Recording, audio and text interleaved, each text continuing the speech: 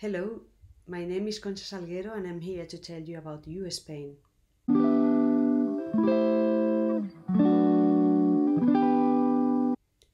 We are living in times of change when society is looking for healthier ways of life and alternatives to gradually replace plastic fibers with others that are natural, reusable, recyclable, locally produced and sustainable for the environment and the people who live in it. And European wool meets all these requirements. Of course, this was one of the reasons why EWE Foundation was set up.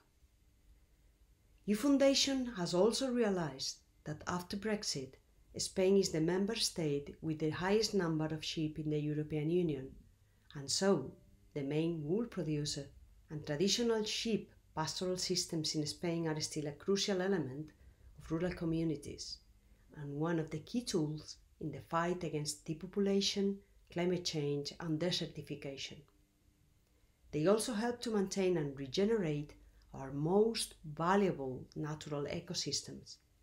These are all good reasons to make a special effort to revive a local product that can generate so many benefits. There are also clear signs that the wool sector in Spain is gathering momentum, and EWE Foundation think it's the right moment to give it a boost. This is what led EWE Foundation to establish a branch in Spain to be called EWE Spain or EWE España. In its first year of operation, EWE Spain will focus its program of activities in 4 main areas. The first activity is the participation and presentation of EWE Spain in the European Wool Day 2024, which is happening right now. The second activity will be a staff welfare program for businesses. This consists of offering businesses and other entities a range of activities with and around wool that can generate different benefits for the employees, such as improved team dynamics and performance, or fulfilling social and environmental objectives within the company's strategy. The program offered by EWE Spain will have 3 main elements. The first one, the purchase of EWE Spain wool for employees to knit with. Here, special attention will be placed on the positive impact of the use of EWE Spain wool for the social, economic and environmental values that it brings. Secondly, knitting sessions with employees, where EWE Spain would visit business premises and supervise a thematic session with the staff, guiding them through the knitting process. Staff could knit a personal item for themselves, or work together on a collective corporate project, or knitting for a solidarity project in collaboration with a local NGO. And finally, visits to Wool Museum plus a waving day. This would consist of visits organized specifically for the company's staff to one of the member museums of EWE Foundation's network, which would include a wool therapy day in the museum itself, an explanation of the cultural and social values associated with wool. The third activity will be an International Day of Knitting in public. This is an awareness-raising action, which will consist of a group of knitters making sensory twiddle muffs in natural fibers.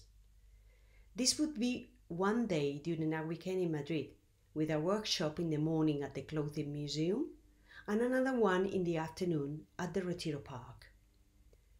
The fourth activity this year will be a sensory twiddle muffs competition.